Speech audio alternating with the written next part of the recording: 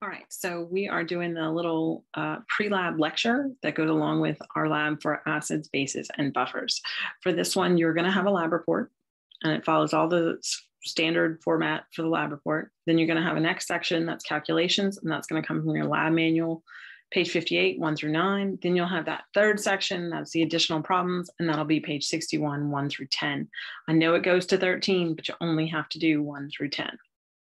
Okay, so why do we really care about buffers? What's the whole purpose of a buffer? And the reason we want a buffer is because we want something that is going to resist changes in pH. Now, why is that important?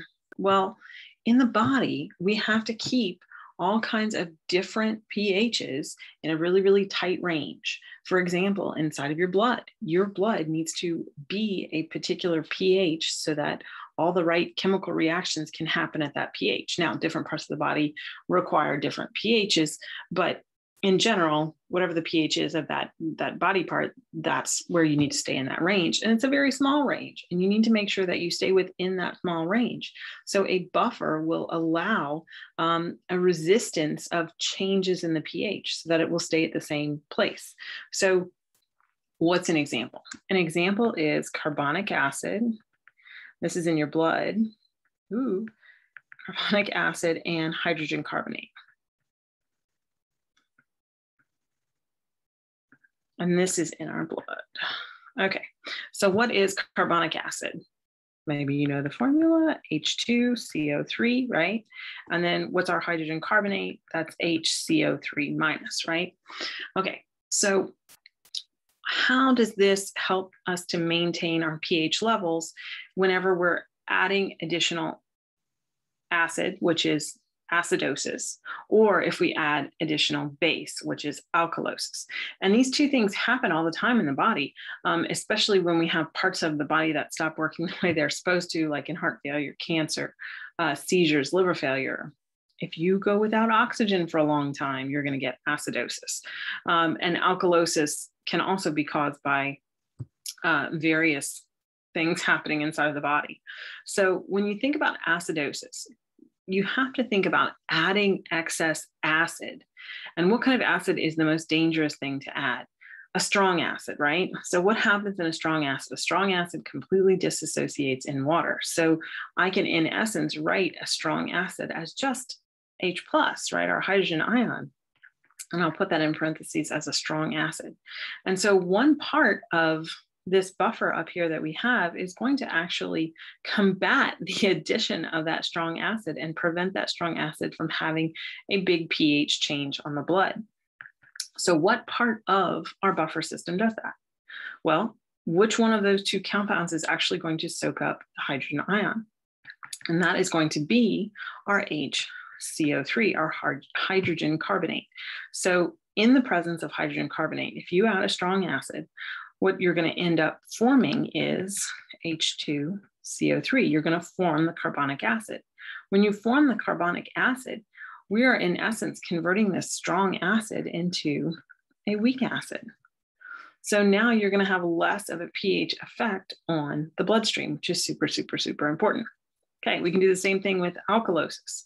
Alkalosis is additional hydroxyl being added. So this is a strong base because we know a strong base will 100% disassociate in solution, so we can shorthand it that way. So what part of our buffer system is actually going to pick up that OH minus? So it's going to be the other part, right? The H2CO3, the carbonic acid, is going to soak up the excess base. When that base is soaked up, what actually happens is that hydrogen gets transferred, right? And so then you're going to make HCO3 minus plus water. So the HCO3 minus, the hydrogen carbonate, what is that? That's a weak base. So you converted something from a strong base to a weak base. And you're going to have less of an effect on the pH of the blood. So that's awesome. That's great. It's going to help us to maintain that pH level. All of this, both of these two things that are happening simultaneously, helps to maintain pH levels, right? And that's really important so that all of our normal biological functions are going to happen. Yay, right? Okay, So you need to be able to recognize any given system as a buffer or not. So what do you have to have in order to have a buffer? Well, you're going to have one of two things. You're going to either need a weak acid and its conjugate base, or you can have a weak base and its conjugate acid, right? Either combination works, but you need to have that, the conjugate, the weak acid in the conjugate or the weak base in the conjugate. Okay, so if we're in the lab and I tell you to go and make a buffer, the conjugate form is always going to be found as a solid, and it's going to be found as a salt, right? So if I tell you to go and make it, if you're trying to go and find the conjugate base of hydrogen carbonate, you're going to go actually find sodium hydrogen carbonate, right? So that's just what's in the cabinet. Okay, so the conjugate's always going to be found as a salt. Calculations for the buffer. We're going to use one formula over and over and over again, and that is the Henderson. See if I can fit it all. HASELBA, right? Henderson-Hasselbalch, and I abbreviate that just HH equation. Okay. So there are actually different definitions for acids and bases, kind of depending on who developed the definition. And so if we look from the very beginning, the first definitions were Arrhenius.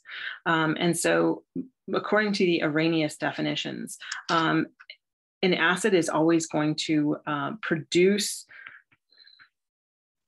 H plus in solution, right?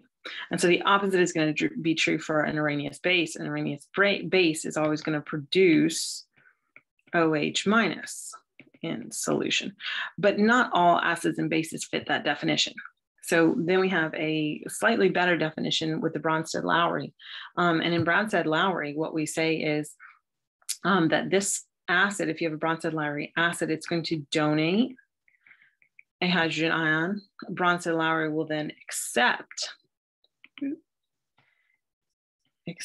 a hydrogen ion, right? And in the last one, we really talk about in Lewis, right? If we're talking about Lewis, what are you thinking? You're thinking electrons. A Lewis acid will actually accept a pair of electrons to form a bond, right? And these are just different definitions depending on what type of acid base it is. Ooh, why did I write accept again? Donate a pair of electrons to form a bond, right? So those are just the different definitions of the acids and bases. Okay, so we've said that there are strong acids and bases and weak acids and bases. So how do we know that? How do we know if something's going to be strong or not? Well, a strong acid or base will, like we said earlier, 100% dissociate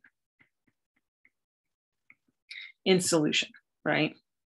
And so I really do believe that you should memorize some of your big, strong acids and strong bases. And so I have a little mnemonic that I use to remember my strong acids, and my little mnemonic is I bring clay for our binary acids. So why does it I bring clay? Because it's HI, HBr, and HCl. So I bring clay.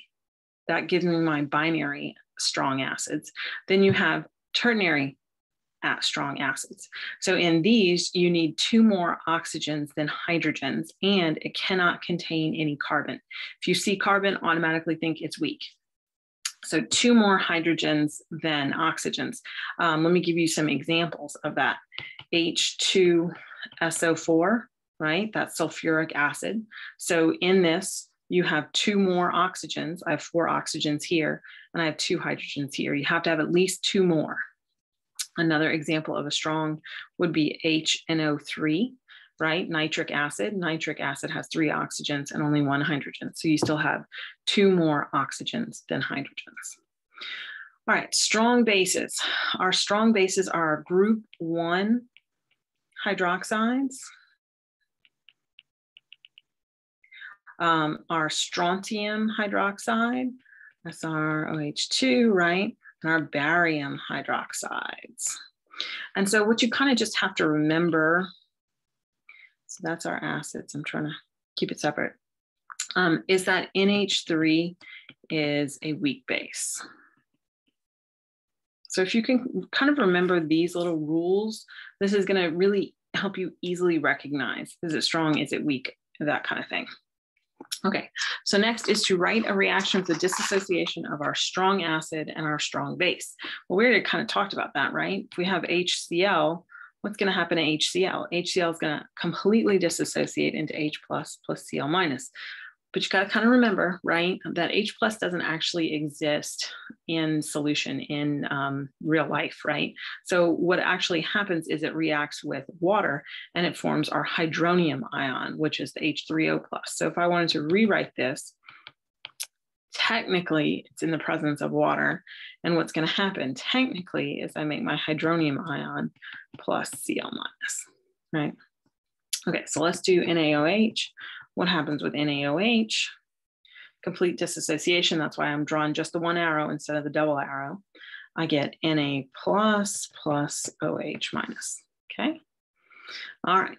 So where do we get these definitions of strong acids and strong bases? Well, the strength of our acid or our base is dependent upon how much that, that hydrogen ion is going to dissociate in water. By how much, I have to write as I talk, hydrogen slash our hydroxide ion dissociates in water, right? So the more it dissociates, the stronger it is. So since strong acids and bases dissociate completely, 100%, what can we talk about for our equilibrium constant? K. Remember, equilibrium constant is equal to our concentration of products over concentration of reactants, concentration. So what would we expect our equilibrium constant of a strong acid or a strong base to be? We would expect it to be greater than 1. Because if you look at it, if you have HCl and HCl is going to have a Ka because it's an acid, what we expect is it's going to be greater than 1. Why is it going to be greater than 1? Because you're making lots and lots and lots of product, right? Here are products. We're making lots and lots of products because it's all disassociating. Same thing with NaOH. You're making lots of products. So the Kb for NaOH is also going to be greater than 1. All right.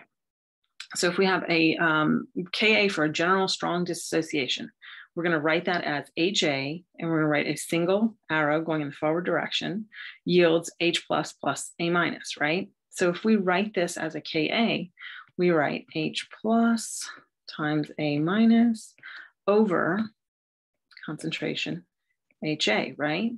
So Ka is going to be greater than 1, so our forward reaction is favored, and that makes the numerator larger. Right? All right. So for strong acids and strong bases, it's super, super easy in order to determine the pH. So if I have a strong acid, how do I know my strong acid? I know that's the same thing as concentration of H plus because it disassociates 100% in solution. Same thing with a strong base, it's equal to our OH minus concentration. So a lot of times when we talk about pH, right, what is the P? What does that stand for? That all that we do is we're saying that P stands for the negative log of something. So in this case, it's the negative log concentration H plus. It's just an easier way to think about it because concentration, you get all these exponents that have positive and negative numbers, and sometimes that's hard for people to understand. So if you take the negative log of it, you take away those exponents. So all P means is the negative log, right? Okay, so you have to remember 2 more formulas, right? So if we're talking about concentration of our hydrogen ions and our hydroxides, we know that the product of the 2 is going to be equal to, always equal to 1 times 10 to the negative 14 molar, right? So that's one you need to remember. And the other thing you need to remember, and it's the same thing really, is that if I take the negative log of all that stuff, that's going to tell me my pH plus my POH is equal to 14. It's the same, it's really the same equation. Kind of cool, right? Okay. And I know you've seen that before. All right, so let's do a couple of little practice things. And these practice things come out of your lab manual. So you should have read your lab manual. I guess I should have said that in the beginning. All right, so what's the pH of 0.1 molar HCl? So we know our formula, pH is equal to the negative log concentration of H plus, and we know that HCl is a strong acid, so HCl concentration is equal to H plus concentration, right? So our pH is equal to negative log, just plug it in, 0.01. So pH is equal to, plug it into your calculator, you should get 2. Okay. Do the same thing for, what is this? Oh, this is a strong base, right? Sometimes I like to just label them strong acid, strong base. That way I kind of remember. All right. So I'm going to do P. Now in this case, because we're a base, POH is equal to the negative log of OH minus. And we know we can do this because concentration of NaOH is equal to concentration OH minus. So POH is equal to negative log of 0.01, right? Because that's the concentration we put up here. So POH is equal to 2. Well, that's great, but that's not what I was asked for. I was asked for pH. So now I have to convert. pH plus POH is equal to 14. So that's pH plus 2 is equal to 14. So pH is equal to 12. Okay, so you have to be able to do that and recognize we're asking for pH or POH. Okay, weak acids and bases. The definition of a weak acid and base is something that does not completely disassociate in solution. And so we use a double-sided arrow. Sometimes it's like that, right? But sometimes you'll see it like that, same thing. So we know the pH is equal to however much of our hydrogen ion dissociates. So the equilibrium expression for Ka, remember it's an acid, Ka, can be used to calculate our pH. So generally, the Ka of a weak acid and the Kb of a weak base is going to be very, very small. It'll be positive, but it'll be some number times 10 raised to a negative exponent, right? So we know that not very much of it is disassociating. So it's going to be really, really small. Okay, so how do we relate that, right? Well, we don't always want to talk about Ka because Ka is kind of hard to understand. So we convert that to pKa by taking the negative logs. The negative log Ka is the pKa, right? So if our Ka is 1 times 10 to the negative 12, that's a really small Ka. Then what's our pKa? Our pKa is 12. Look how much bigger that pKa became, right? Okay. Same thing for a base. Negative log of Kb is the pKb. And it should be small. pKb, right? So if our Kb is 1 times 10 to the negative 12, then our pKb is 12, right? Okay. So let's do a math problem with a weak acid. So if we add 0.002 moles of our weak acid, acetic acid, and I'm telling you it has a pKa value of 4.76. And if you need to know a pKa value, I will give you a pKa value. You do not have to memorize tables of pKa values that will be given to you. So you have this weak acid in a flask and you bring up the volume to 100 milliliters. What's the concentration of the acid? Well, how do we figure out concentration? Concentration is molarity. So molarity is moles per liter, right? So in order to do that, we just need to know how many moles of our weak acid. We said that was 0.002 moles. And we're going to put that in to 100 milliliters. And 100 milliliters is the same thing as 0.1 liters. So make sure you have your right units. So that gives you 0.02 molar acetic acid. So HAC is the abbreviation for acetic acid, right? But you got to think about some of that acetic acid is going to break down, right? Because we do have this equation, not very much of it, but a little bit of it is going to break down, and we're going to release a little bit of that hydrogen ion, and we're going to make a conjugate base. So what's the pH of this solution, right? How do we figure that out? Well, you could write out a dissociation reaction, and then you could do a table I used to call them, when I taught this, a rice table, because we live in Louisiana. Some people call it an ice table, where you write the reaction out, you write the initial concentration, you write the change, and then you find the equilibrium values. But that's kind of a lot of work. We have a shortcut that we can use, right? The shortcut that we can use is the pKa minus the log of HA concentration divided by 2, right? So this is a shortcut that is only good for weak acid solutions that go up to 0.1 molar and have a pKa as low as 3. If you don't fit those criteria, you can't use it and you've got to do the long way. So let's use the shortcut. So in this one, what did we say? pKa was 4.76, right? Minus the log, what was our concentration of HA? Our concentration was 0.02 molar HAC, right? And we're going to take all that divided by 2. When you do that, you should get 3.23. That's supposed to be a 2. It's terrible. 3.23, okay? All right. So now let's do an example of just a weak base. And this follows along in your lab notebook, in your lab manual, not your lab notebook.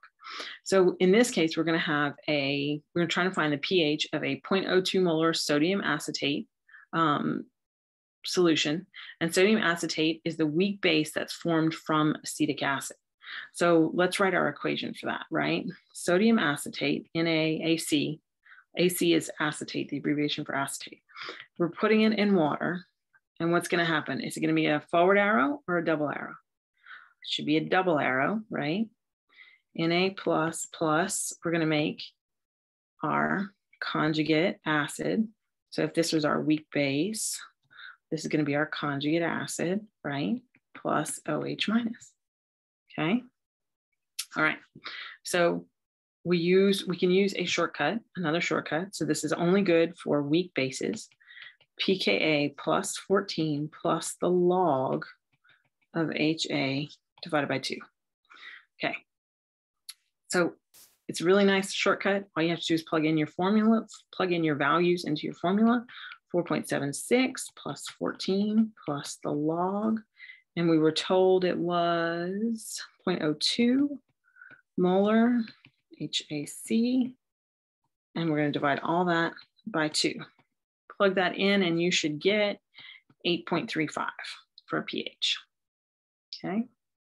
And you should kind of know, like, you look at this example, it's a weak base. You should kind of know about what pH range you're looking for. It shouldn't be really, really, really high, and it shouldn't be an acid.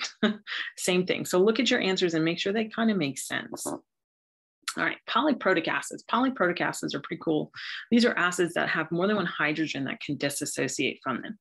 So each time a hydrogen dissociates, that individual hydrogen has its own pKa value. And you can see on page 46, there's a table, and page 54, there are tables that show you this. So go to page 46 and find phosphoric acid, K2 PO4. So let's look at each of these dissociation events, right? So what do you start with? Well, if you start with H3PO4, what's going to end up happening in a reversible way, right? Because these are weak, you're going to form hydrogen ions plus, right? You have one hydrogen that's going to dissociate. So what are you left with? H2PO4 minus. So this has a Ka, and we call it Ka1 because it's the first hydrogen. This is always going to be the largest one. So we're just going to write largest. It doesn't really matter what the value is. I just want you to understand that it's going to have the largest Ka value. So if you take that and convert that to a pKa, because this is kind of really how we think about it, you get a pKa of 2.21. So what do you think is going to happen, right? If our Ka goes from largest, we should go smaller and then even smaller each time we disassociate, right? So this is Ka2, Ka3. So then what do you think is going to happen to our pKa values every time we have a subsequent hydrogen dissociation? We expect to see it go up. So our next reaction, right, we're going to take our product here and use it as a reactant, H2PO4 minus. in a reversible way is going to disassociate a hydrogen, and we're left with HPO4 2 minus, right? And that pKa value does go up and you get 7.21. Then we're going to dissociate another one. So we're going to take our product, make it a reactant, HPO4 2 minus. In a reversible way, we're going to lose our hydrogen and we're going to end up with PO4 3 minus. 3 minus, right? So what happens? That Ka is getting smaller and smaller. So our pKa we expect to go up, and it does 12.32. It's supposed to be a 2. Okay, 12.32. So when the pH of your solution is equal to the pKa, then what is that telling you, right? So why is it important to know the pKa? Because that's the point at which the two forms, right? So let's look at the very last reaction. These two forms are going to be in equal concentrations in your solution when your pH is equal to the pKa. So at pH 12.32, you're going to have an equal amount of HPO4 2 minus as you do PO4 3 minus, right? So if you look at the ratio, right, that ratio should equal to 1. So at pH 2, let's look at pH 2, right? So look up above, right? At pH 2, wow, you're really close. You're almost exactly on the pKa value. So approximately, we're not going to say perfect, but approximately your pH is equal to your pKa. So in this case, you should have equal concentrations of H3PO4 and H2. H3PO4, H2PO4 minus, right? So that gives you an idea of what species are present at the various pHs, and you can use the pKa value to determine that. So, all right, let's see. We already wrote out those equations.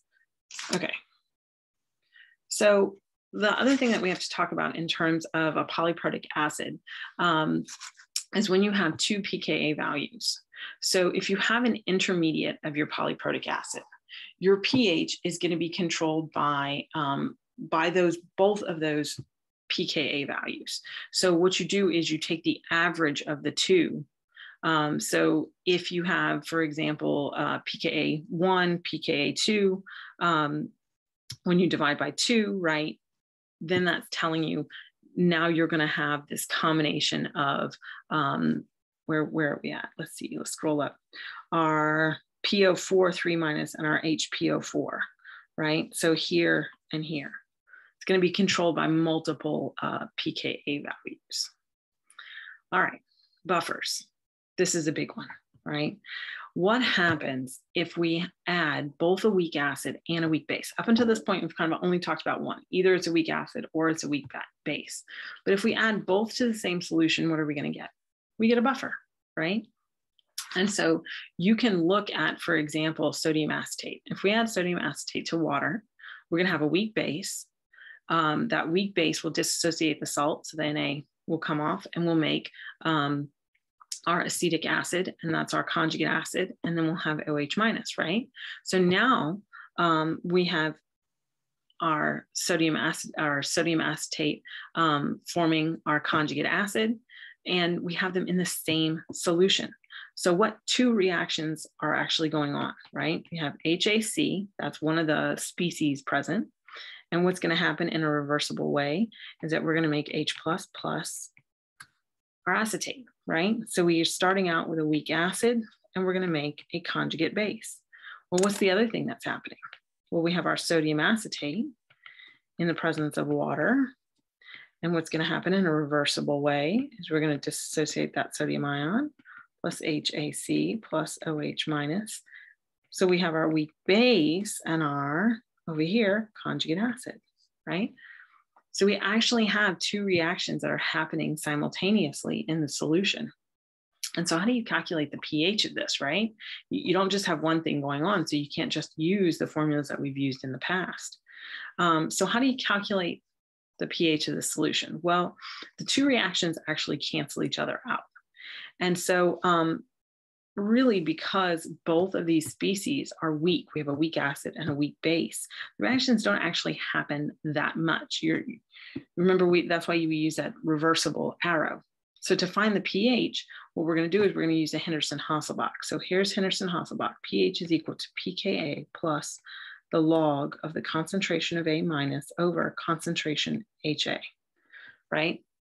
Now, we use brackets in the formula and we say concentration, but that ratio can either be concentration or it can be moles because it's just a ratio. And as long as the units are the same, they will cancel out.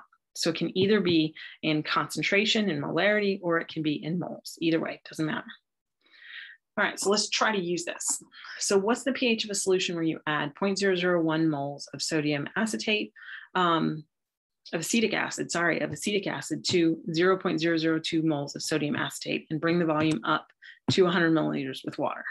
Okay, so just use your Henderson-Hasselbalch, right? So we know pH is equal to our pKa plus the log, oh, it's right there. I'm gonna have to rewrite that. HA, whoa, right? Okay, so our pH is equal to 4.76 because that's the pKa. So you have to go back and you have to go and find the pKa values, but they'll be in tables, they'll be given to you, right? Plus the log. Now, in this, I'm just going to use moles because it's given to me both in moles. So I don't need to worry about it. So now the only thing is which one's the acid and which one's the conjugate base. So you have to be very, very careful about that. In this case, it's our sodium acetate that goes on top, 0.002. I don't know what this is. Okay, over our concentration, and we had 0.001. Okay, so when you plug that into your calculator, and really it's the log of the ratio, right? So what do you get? You should get a pH of 5.06, right? So now you have a buffer. Yay, congratulations, you have a buffer. What's it good for? It's really good for if I want to soak up excess H plus or OH minus. Remember, we said either one. We can add either a strong base or a strong acid, and my buffer is going to actually soak it up, right? Okay, so let's look at some little more complex examples. We have two systems. System A is 0.1 liters of pure water. Pure water should be pH 7. System B is 0.1 liter of 0.1 molar phosphate buffered solution. We abbreviate that PBS. We use PBS in lots of things in the lab. And this has a pH of 7.2. So what I'm going to do is I'm going to add a strong acid. I'm going to add 10 mils of 0.001 molar hydrochloric acid to each of them. What is going to happen to the pH of each system? So I'm challenging each system with a strong acid. What's going to happen? Well, in order to answer that question, I need to know how many moles of my strong acid I'm actually adding. So in order to find moles, I'm going to do is equal to, right, liters times molarity. So my moles is how many liters, what do I have? I have 0.1 liters, right? And what's my concentration? 0.001 moles, right? So how many moles of my acid did I actually add? I added 1 times 10 to the minus 5 moles of H plus, okay? And the other thing is, what's my final volume? I added some water, some liquid to the solution. And so that changes my final volume. So I need to monitor and keep in mind my final volume, right? I had 0.1 liter and I added 10 milliliters to that. So that's 0.01 liters. I get 0.11 liters, right? So just keep that in mind. So how do I find out my concentration of hydrogen ion? Because that's going to tell me my pH. So my concentration of H plus is going to be the moles that I've added here, 1 times 10 to the minus 5 moles, right? I have to divide that by my volume. My new volume is 0.11 liters, right? So that's 9.09 times 10 to the minus 5 molar. So from there, I can calculate pH, right? pH is equal to the negative log concentration H plus equal to negative log of, I'm just going to do this, and then it's going to equal 4.04. So what happened to my pH? pH went from 7 to 4.4. Wow, that's a drop. Now, system B. System B, I have a buffer. I have 0.1 liters of 0.1 molar PBS, and to that I add 10 mils of my 0.001 molar hydrochloric acid. So you got to remember that a pH of 7.2 is equal to the pKa of our phosphoric acid. So at pH 7.2, we have equal concentrations of our HA and our A minus, okay? So that's just kind of a thing to keep in mind. So let's talk about what we have to start with. We're starting with PBS. We have 0.1 molar PBS, right? And in that 0.1 molar PBS, I have 0.1 liters, which gives me how many moles? 0.01 moles of PBS. So if I'm at the equivalence point, right? If my pH is equal to the pKa, 7.2, that's the pKa. So I know that my concentration of HA is equal to concentration A minus, right? That's the definition. So the total moles, so HA is equal to A minus, and our total moles is equal to 0.01, right? That's total. Then half of them must be HA and half of them must be A minus. So what you're going to have are 0.005 moles of H2PO4 minus and 0.005 moles of HPO4 2 minus, right? You have equal numbers of moles of each. All right, so now that I know my moles of each, I can calculate my pH value, right? So if I don't do anything to the system, let's just plug it in. I haven't challenged the system yet. pH is equal to pKa plus the log of A minus over HA, right? So pH is equal to pKa plus the log of, I'm going to plug them in, HPO4 2 minus over H2PO4 minus, right? So plug in your values, that's 7.2 plus the log of 0.005 over 0.005. And so what you should get, right, is a log of 1. This is going to equal to the log of 1. And you know the log of 1 is equal to 0. So this whole thing here is going to equal to 0. So what should you get? 7.2, right? That's how I know that my pH and my pKa value give me the same ratio of A minus to HA. Okay, now, ooh, I need another page. Okay, so now that I have my buffer, I'm going to challenge it. I'm going to add to this buffer 1 times 10 to the minus 5 moles of H plus, right? Because that's what we calculated up here. That when we added that acid, we're adding the same amount. So it's 1 times 10 to the minus 5 moles of our acid, or H plus. So what happens? What actually happens in that solution? So for every mole of H plus that we add, what's going to happen is our H plus is going to react with HPO4 2 minus, and what are we going to form? H2PO4 minus, right? It's actually that way, but so if we add 1 times 10 to the minus 5 moles of H plus, what's going to happen? You're actually going to add 1 times 10 to the minus 5 moles of H2PO4 minus, right? That's the bottom term in our Henderson-Hasselbalch. And then we're going to lose that same amount of HPO4 2 minus, right? Because it's actually going to, it's going to react and it's going to be lost, right? Okay, so now use your Henderson-Hasselbalch equation again. pH is equal to 7.2 plus the log, right? And you have to say how many moles you're starting with. We're starting with 5 times 10 to the minus 3 moles. And from that, we are going to lose 1 times 10 to the minus 5. And then at the same time we lose, we're going to gain on the bottom. We're going to start with 5 times 10 to the minus 3 because we started with an equal ratio. And we're going to gain 1 times 10 to the minus 5, right? So now what's our pH? 7.198. What was it before? What did we start with? 7.2. And we added acid to it, and we're still at about 7.2. Isn't that awesome? This is the whole point of a buffer. The whole point of a buffer is that the pH doesn't change.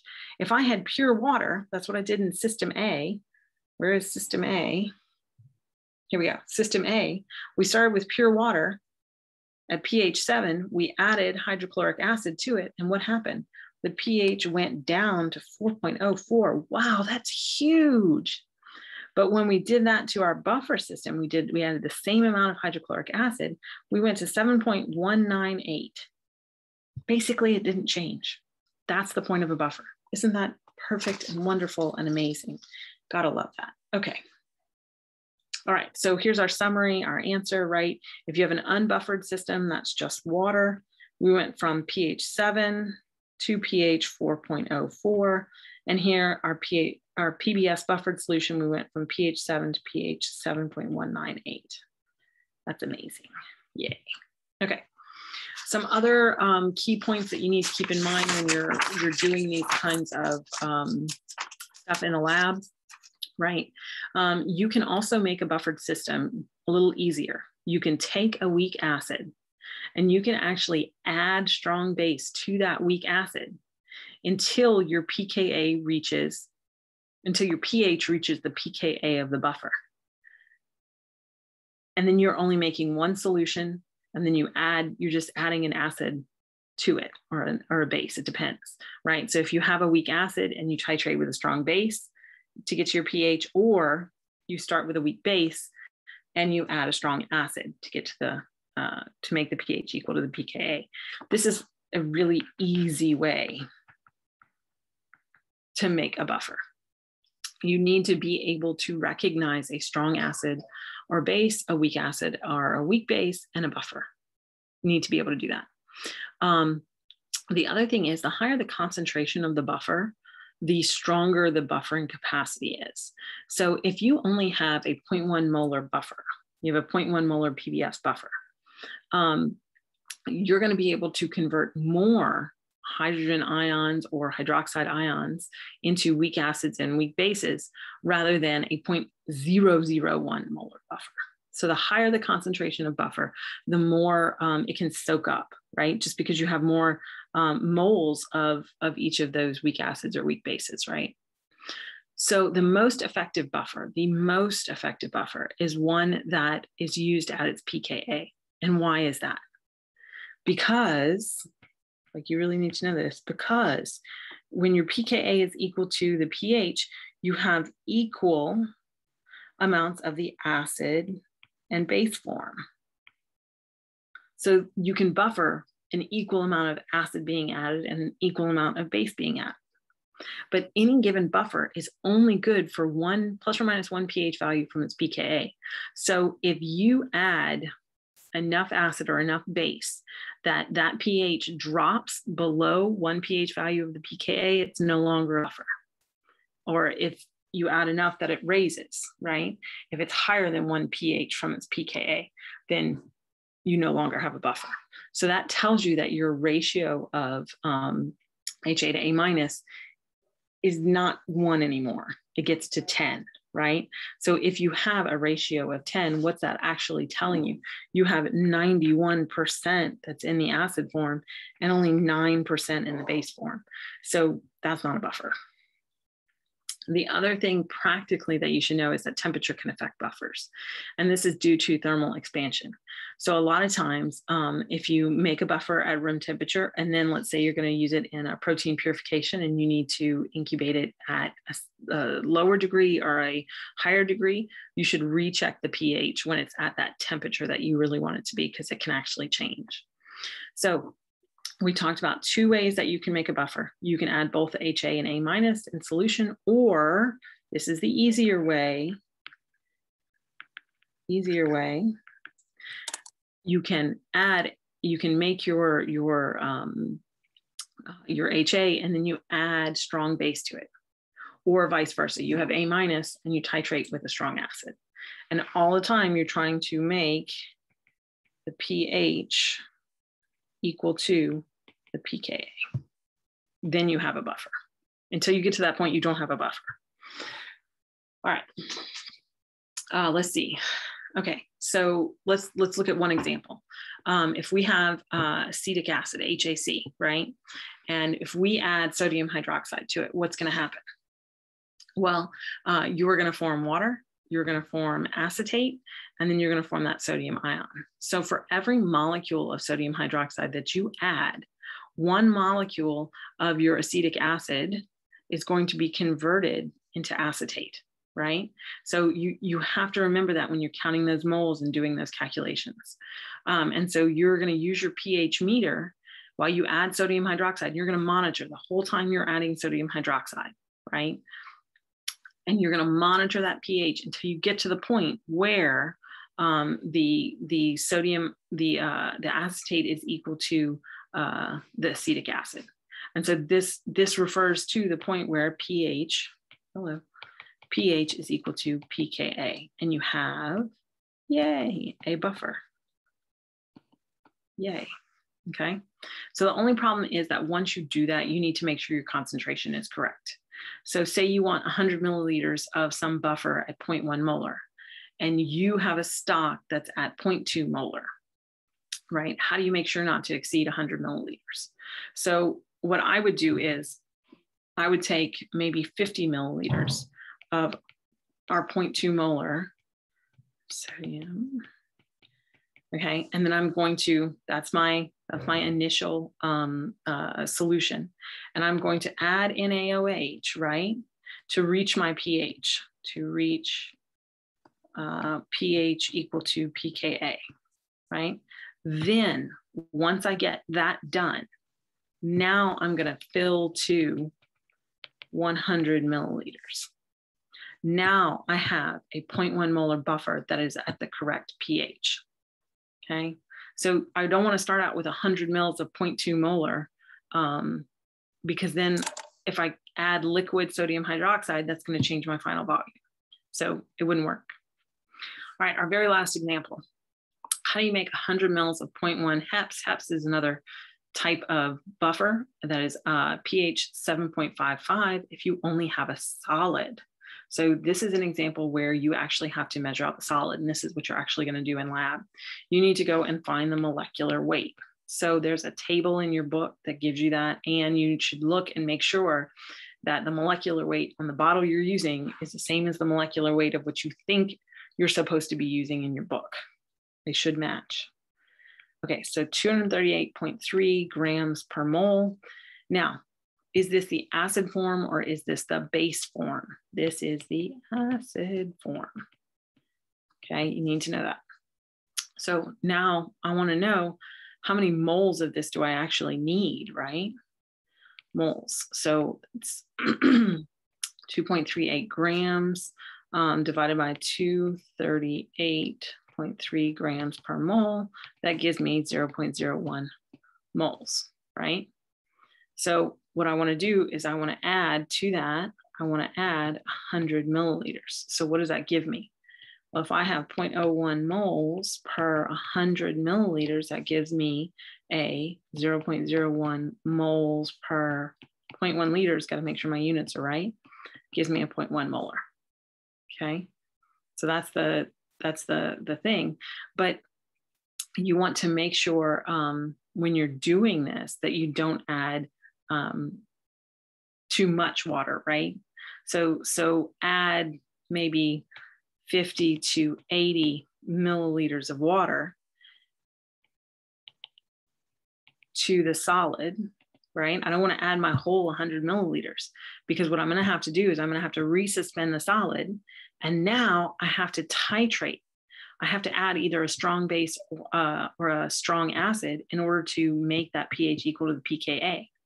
So then add, and in this case, what would we want? If this is the acid form, I'm going to want to add a strong base to titrate pH to equal pKa, right? And so you have to be careful in the lab, because in the lab, we have a lot of different concentrations of our strong acids and strong bases. And if you need to change pH a lot, you want to use something really high, like maybe 3 molar. We have some 6 molar. Be careful. It's very dangerous. But if you only want to change the pH a little bit, then you want to use something a much lower in concentration. So like your 1 molar or something like that. So be careful with that. So then once you've gotten that titrated in, you've resuspended your solid in water, you've added your strong base or your strong acid, now you're going to fill to 100 milliliters, right? I don't want to take my solid and immediately add 100 milliliters. Then I'm going to go over, because I'm adding a liquid, either strong base or strong acid.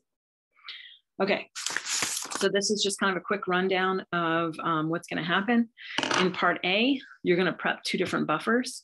You can prep one phosphate and citrate, and the other is one that is not a phosphate and not a citrate. So there'll be examples in the lab and I'll show you. But you're going to want 100 milliliters of your buffer at 0.01 molar. And I just kind of showed you how to do that, right? So if you want something that is 0.1 molar, 0.1 moles per liter, right, times 0.1 liters, that gives you 0.01 moles. And then all you do is times your molecular weight, which is grams per mole. And that gives you the grams you want to add. Be able to do this. Be able to do this. Okay. And you remember, you're going to take your salt and you're going to put it in, right? You're going to put it into a beaker. There goes your solid. You're going to measure it in, right? And then you're going to add 50 to 80 milliliters of water. Then you're going to titrate. And then you're going to use a graduated cylinder. Oh, imagine that, right? And you're going to fill to 100 milliliters with water, right? Okay. Now, how do you know how far to titrate it? You're going to have to use your book. And you're going to have to titrate to make the pH equal to the pKa. So make sure that you bring your lab book. The pH meters are calibrated. I know in the procedure it says that you need to do it, but it's been done for you. So just skip that part. All right, part B, effective concentrations. Remember, we talked about how concentration can affect pH. So you're going to take one of your solutions that you made, one of your buffers that you made from part A, that is at 0.1 molar. You're going to dilute to 0.01 molar. That's your dilution one. Then you're going to do a serial dilution. So you're going to take dilution number 1, that is at 0.01 molar. You're going to dilute it to make one that is 0.001 molar. And then lastly, measure the pH of all the solutions. Okay. Part C, measurement of water and an unknown. Really simple. Just take the pH. Part D, why is a buffer a buffer? You're going to take 50 mils of one of your stock 0.1 molar buffers that you did in A. So this is from A. And you're going to add half a mil of either hydrochloric acid or sodium hydroxide. And how do you know which one to use? If your pH is greater than your pKa, add hydrochloric acid. If your pH is less than your pKa, add sodium hydroxide, okay? And then record your pH change after that addition. And then the second one is to repeat it, but use 50 mils of water instead of 50 mils of your stock buffer. But use the same, if you use HCl here, use HCl in 2, okay? And that is it. All right.